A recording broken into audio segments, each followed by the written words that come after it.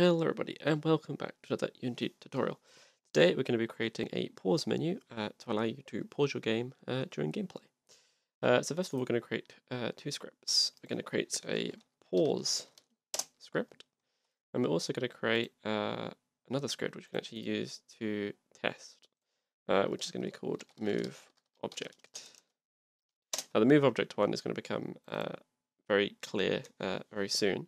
So you open up the pause script, and hopefully Visual Studio loads up. There we go.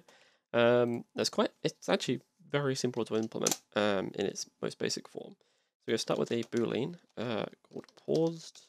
Set this to false. Then in update, we are going to check for if input dot get key down. We'll use escape for our pause menu. Key code dot escape. You can use whatever key you want to within this. Key code allows you to sort of pick any keyboard on the key, so I mean, if you want to use F1 or F10 you can, but for this we're going to go with escape. What we're going to do here is we're going to do paused equals not paused. Now what this does is it basically changes it to the opposite of what it currently is set to. So if this is currently set to false, it sets it to true. If it's currently set to true, it sets it to false. And we're then going to add an if statement below this to go if paused, then time scale is equal to 0.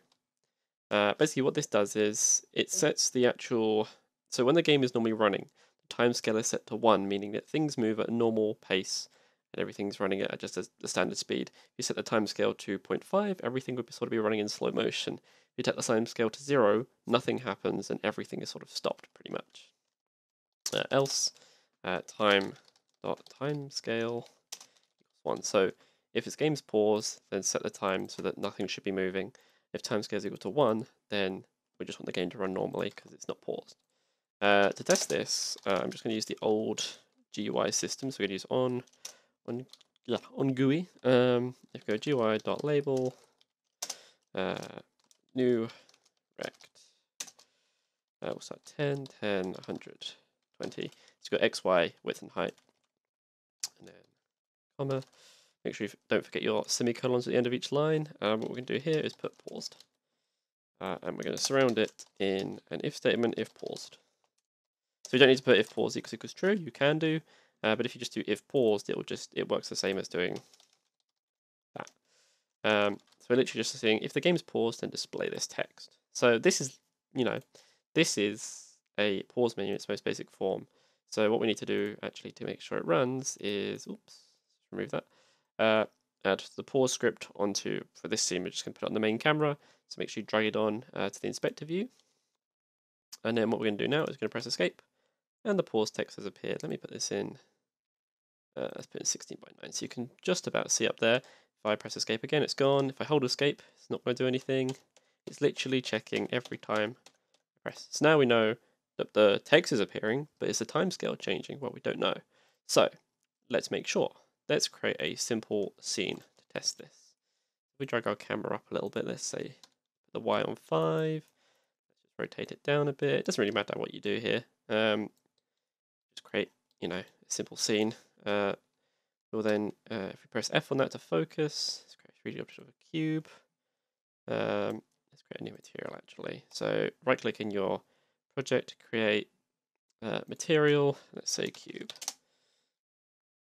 We drag this onto the cube, go here, let's set the cube to be red.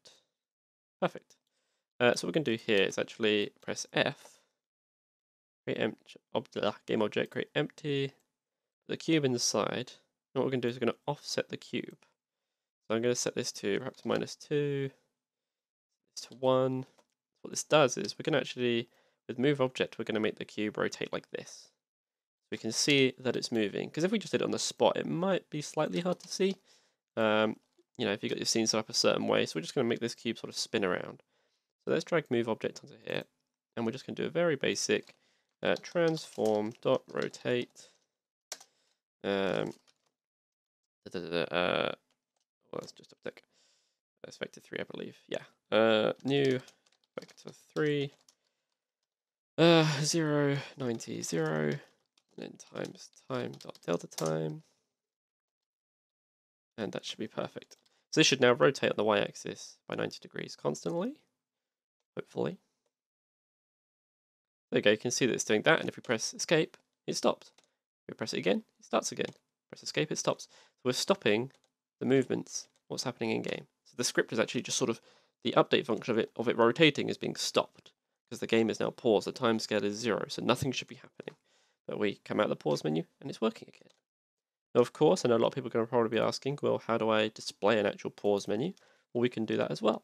So we just set up a basic UI pause menu. So if we create a panel here, just check the game view. Where's our panel? There it is. Let's create something a bit darker, perhaps less transparency. Let's scale this down. If you go to this tool here, hold Shift, scale it down, center it. You see those blue lines. Let's add some text onto here. UI text paused. You can use the other text systems that are within Unity, but I just prefer to use the standard UI system to make things a bit easier for me personally. So paused, drag this up. There we go. So maybe the text to white. Yeah, that works. You know, and within this you could put your buttons on here. So UI button. I don't know. Whatever you'd have on here. So this could be your quit options, restart. We won't mess around with that now. We're just going to literally, you know, just enable this on and off. So what we can do here is actually call this paused UI. And then we can go into here, go into this, go game object, pause menu. And we can just simply do pause menu dot set active paused. Because if the pause menu is true, we want this to be active. So we now, actually one thing we want to do is make this public actually. Public pause menu. By default, we'll just set this to be hidden. If we go to our camera where our pause script is, you'll see it's looking for the pause menu. Drag on that UI menu, save that, run the game, and press escape, it will appear. You go and appear. It's gonna look a bit different because we didn't set the canvas out correctly for this, but that's fine. It's just because I haven't got it set up with not this set up to constant pixel size. You want to scale with screen size really. One way to fix that, just go to 720p. How does that look on there? That looks fine. 1280, 720. There you go. I've just set that up for mine. So that when this full screens, it should look the same. Yeah, good. And it still appears and disappears. And obviously, you want to set up your buttons however you want to do them. So set that one to quit. You know, it's all editable and make it whatever you will. But that's a simple sort of way to pause your game and create a simple pause menu appear. I'll be covering sort of more UI in another tutorial in terms of how to use buttons to manipulate various things, but I know for the most part people just be wondering how to make a pause menu sort of affect their game and make it even appear. So that's sort of a start. But yeah, so I hope you enjoyed the tutorial. Any questions, let me know. Any problems, leave them in the comments. And yeah, thanks for watching. Bye-bye.